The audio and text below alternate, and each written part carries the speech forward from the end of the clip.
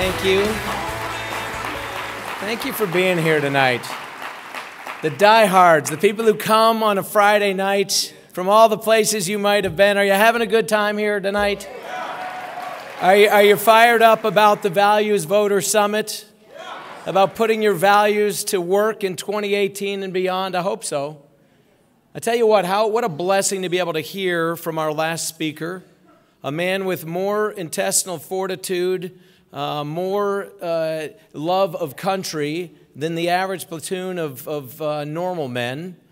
Truly a patriot for this nation. How about another round of applause for Colonel Oliver North? He's an amazing guy.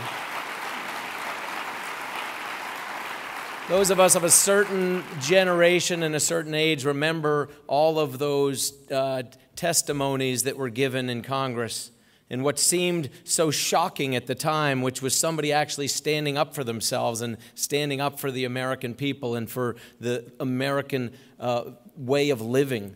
It was refreshing. It's the whole purpose of this conversation in many respects.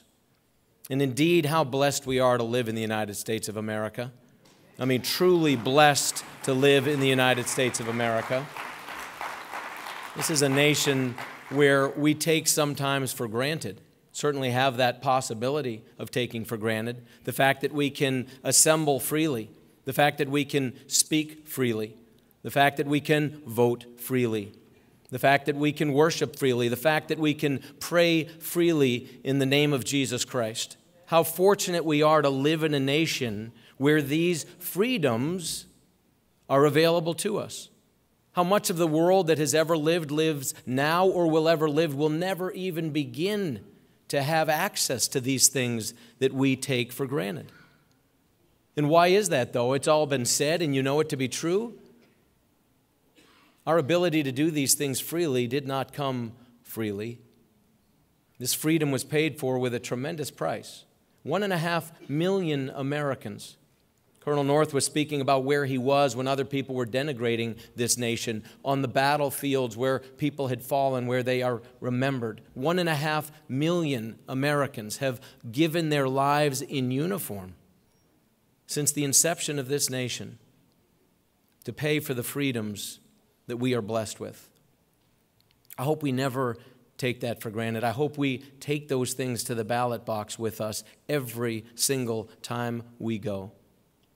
It was mentioned that I served in the military, and I did for a time, as did Colonel North, as did, I imagine, many of you that are here. And as did I, so too, I'm sure, did many of you, served alongside people who have given their lives, who are among those 1.5 million people, whose children have grown up without a father. Please don't forget that when you go to the ballot box. And think about what really matters. It's not one thing, two things, three things. It's many things. It's been said that without vision, the people will perish. You've heard this said. It's true. It's true for an individual. It's true for a family. It's true for a company. It's true for a state. It's true for a nation. It's true for a congregation, whatever the case might be. Without vision, the people will perish. What is your vision? Seriously, what is your vision? You came here for a reason. You were willing to part with money. You were willing to come here and to be inspired. And in fact, I hope you are being inspired. I hope you are being motivated. But to what end? What is your vision for yourself? What is the vision you have for your family, for your congregation, for your business, for the state in which you live, for this nation that we are blessed to call our own? What is your vision? What is your vision? It's interesting, we often talk about the difference between people who are visionaries and people who are dreamers. You know, history tends to look back through the lens of what has happened and judge people as one or the other.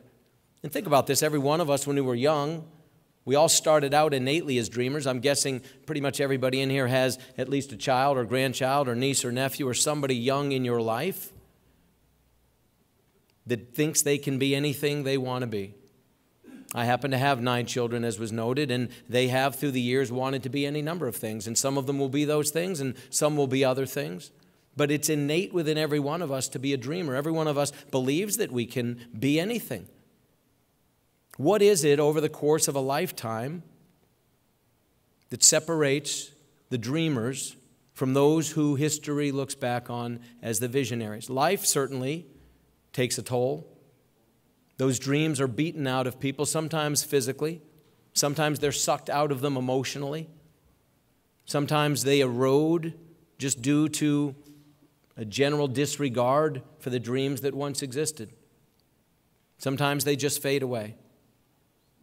But the difference between those that history looks back on as the visionaries, as the bold, as the people that were willing to change the trajectory of the world, and the people who history looks back on as having been just a dream or somebody who was no different as an adult than they were as a child, there's one difference and one difference only. It's a simple thing. It's action. It's action.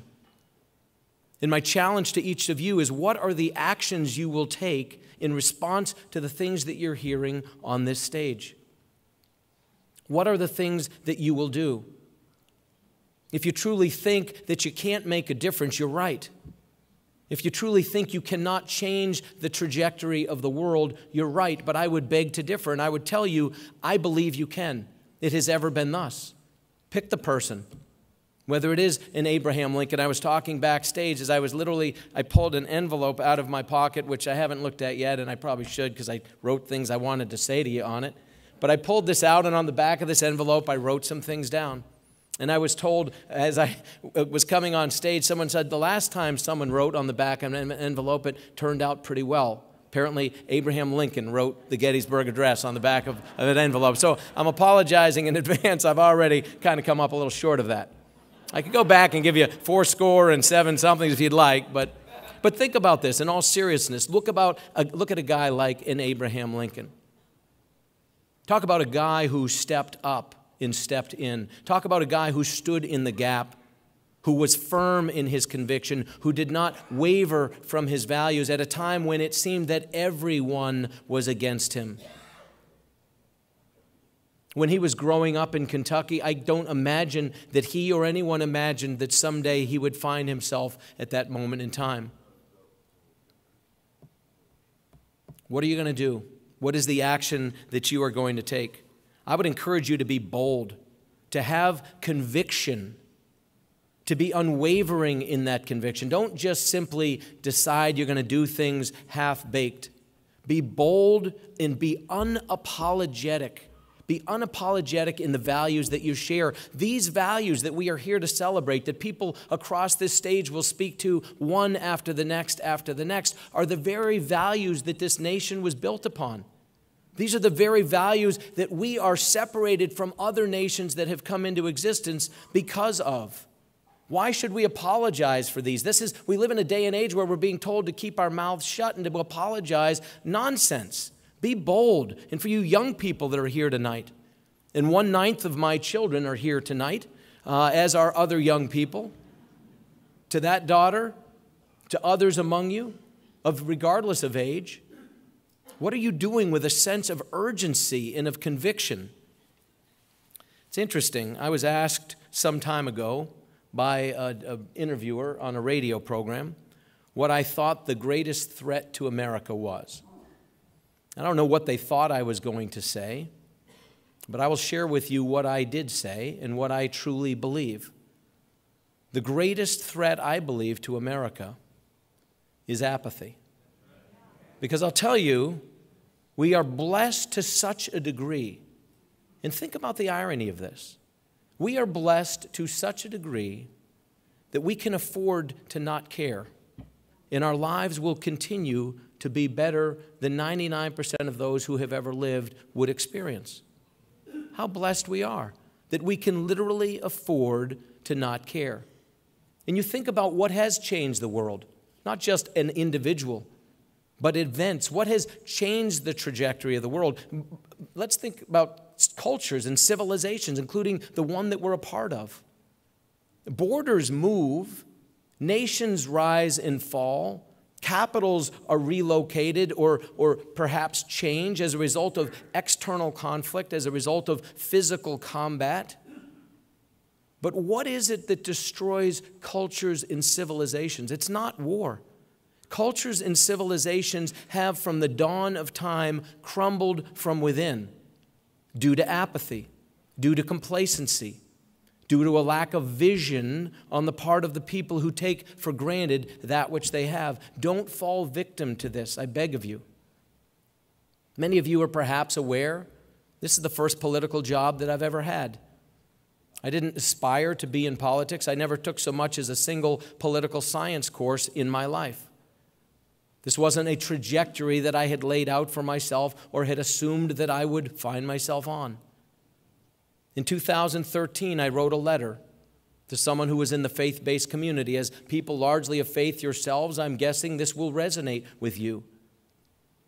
But the question I asked in this letter was, where are the Daniels? Where are the Daniels?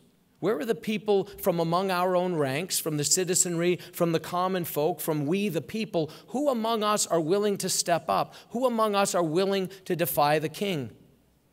Who's willing to stand up and take the consequences by standing on conviction, by defending unapologetically and with boldness the values that are worthy of being defended, even if you alone are speaking? There's a saying in Japan. I lived there 30-some years ago, went to a university there. There's a saying that's an old adage that says, Deru kugi wa utereru. It means the nail that sticks up will be hammered down. Who among us is willing to be that one who stands out, who sticks up, is willing to be hammered down? Because indeed we live in a world that wants to hammer the blazes out of people like us with the values we have that are willing to be vocal about the things we believe. Who among us is the Daniel of today? And I wrote this letter in 2013. And truth be told, I wasn't overly satisfied with the response I got back. And the specifics of it don't matter other than to say that it caused me to ask myself questions. And perhaps you're asking yourself questions. What are you going to do? Who's going to step up? I found myself in 2013 wishing that somebody would step forward, that somebody on the political front would challenge the notions that career politicians are entitled to our votes for the rest of their lives, that it doesn't matter whether they tell us one thing and do a different thing in this town or in our state capitals or whatever the case might be, that we just have to take it, and that the lessers of evils really is something that we should aspire to, and that mediocrity becoming the standard is okay. It's not. It's not. And so I found myself saying, where is the somebody that'll step up? And I ask each of you, perhaps you ask yourselves the same things. Perhaps you're hoping somebody will cross this stage that will motivate you, that will move you, that will inspire you, or perhaps somebody that you will encounter back home will run for office in some capacity where you want to see a change. I will say this, the somebody is always somebody. Why shouldn't the somebody be you? Who are you that history cannot think of tapping you to be the somebody? Because there will always be a somebody in every role, in every area that you want somebody to step up, somebody will. Will it be you? Why shouldn't it be you? Think about this in some regards. It's interesting. Winston Churchill, very often quoted by many people, a man who stepped up in a big way. He was often referred to as the Lion of England. He was not a humble man. I don't think that would be a fair thing to call Winston Churchill.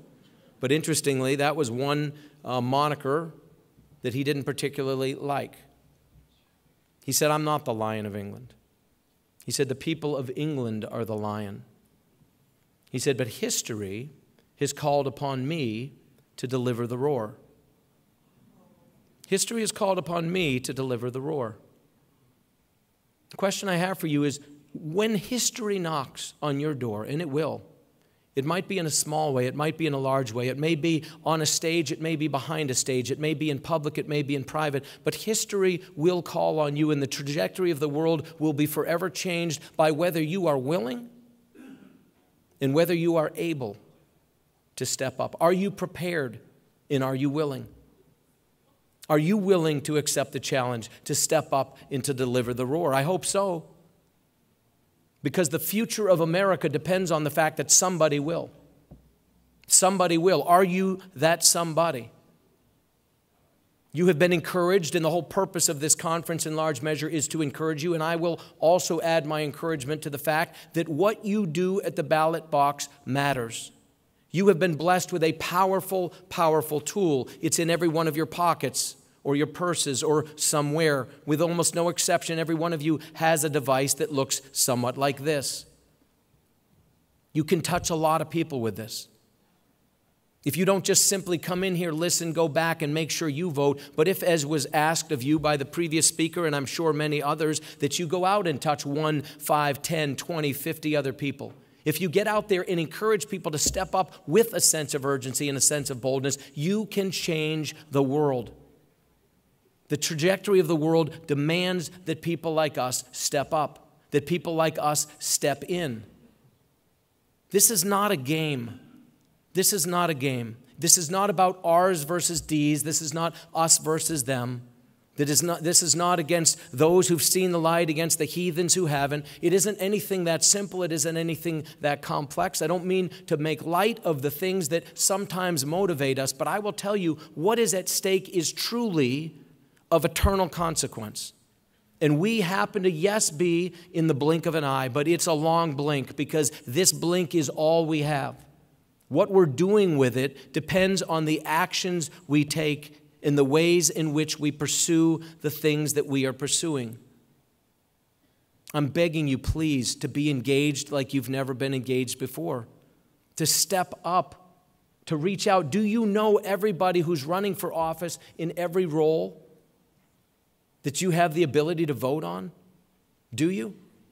Do you know who they are? Do you know their values? Have you put up a sign? Have you put on a bumper sticker? Have you stepped out and helped these folks? We are blessed beyond measure. We truly are. This isn't fun, I will say this. People ask, is it fun to be in political office? No, it's not. That might be a shocker to you, but it's not. But it's not supposed to be fun. You think about this. Think about our founders who pledged their lives, their fortunes, and their sacred honor. They did that willingly. They weren't recruited to do that. Go back to the founding of this nation. It wasn't because it was a popular thing to do. Literally a full third of people in the colonies were devoted entirely to the British crown. A third were fairly apathetic and didn't care. A third were sympathetic to the idea of doing something else. But what percentage of that third that were interested in doing something else were actually willing to step up, to take a risk, to pledge their lives, fortunes, and sacred honors, to support with everything they had those that literally signed their names to that effect? A couple of percent, that's who, about 2-3%. You are those 2 to 3%. I've shared before, and it's true, that lives, fortune, sacred honor, this wasn't a bumper sticker. It wasn't a catchphrase. They meant it. They gave some or all of the above. And some of you are sitting there thinking, but I do give. I've come here. I've given of my resources. I do get engaged. I do work the polls. I do knock doors, and I make phone calls. And I thank you for that if you do. But think about this. Think about a man who also changed the trajectory of world history, who on behalf of this nation gave, if not the last full measure, certainly a tremendous portion of what he had. George Washington, our founding father that we think of first among the founding fathers. A man who gave everything of his lives and of his fortunes and sacred honor, to be sure. Nearly gave his life and was willing to. Finally got to go back to his farm, Mount Vernon, after the war was over and the independence was won. And then in a hot, sweaty summer in Philadelphia, a city that was mentioned a moment ago in my introduction, a group of people came together and found themselves confused as to what they should do and where they should go, how they should proceed. It's interesting, the most agnostic among them, Benjamin Franklin, was the one who, because they couldn't come up with any discernment as to what they should do, said maybe we should remember what we did when we used to find ourselves in these sort of situations, and maybe we should pray. And they did, fervently, in a way that we have long forgotten about in many respects. And out of that came some understanding of how they should proceed. And ultimately they decided that indeed, you know what? We do know what we should do. We need a leader. We need a visionary. We need somebody who will not just dream, but will take action. And so they went back to George Washington and they said to him, will you be our president? And some of you are familiar with what he said. If you're not, I'll tell you. What he simply said is, have I not done enough for my country? Have I not done enough for my country? I would say to each of you who has done a lot, and there are many in this room who are doing a lot even now, who are thinking of doing a lot. Can any of you, can anyone across this stage before me or who will follow me, say with a straight face, have I not done enough for my country? The answer to that is no, I'm telling you right now. Not one of us can say with the sincerity that George Washington said, have I not done enough for my country? Until we have given our last full measure, until we have given more of ourselves than we thought possible, we've not done enough. This is not a game. I'm asking you, please, to get engaged. Many of you represent or are parts of states and communities where people vote predominantly in a party that may not share our values. But I'll tell you what, the greatness of America was predicated upon things that are universal. The life, liberty, pursuit of happiness, these are things that are universal for people who've been here for generations, for people that are first-generation Americans. These truths indeed are self-evident. These things are indeed something that speak to who we are and how we were created. So I would ask each of you in the course of your conversations with people, as you get out there and talk to people, don't focus on R versus D. Don't focus on the differences. Ask people, do you believe in individual liberty? Do you believe in freedom? Do you believe in the right to worship freely? Do you believe in freedom of assembly and freedom of the press? Do you believe in the ability for us to be able to move freely in this nation and to vote as we see fit and not to be punished for that? And you will see heads nod regardless of their political ideology. And when they do, ask them to vote their values and not their party. Vote your values and not your party. This is what is going to change America. You often hear people say we're at a crossroads. We're not at a crossroads. We really aren't. A crossroads implies that there are multiple choices, that we can go this way, that way, maybe the other way, maybe back in the other direction. And while that might seem to be true, truth be told, we're at a fork in the road. And in recent years, we have managed to take one direction that was different than we might have, but we're not so far down that we could not jump over to the other side. Don't let it happen. Don't let it happen. Encourage people to vote their values and not their party. Get out there with conviction and be bold, to fight like you have never fought before, to pour in like you've never poured in before, to use this device that's in your pocket, to encourage people through social media, through email, through whatever platform you use, to understand what is at stake for this nation. I encourage you to support our president and support our congressmen, even if the ones that you have are not doing the job they should. Pray for them nonetheless. But be active in finding somebody that will represent the values that drew you here to this conference. I pray for my children on a regular basis. I pray for two things, and I will leave you with this.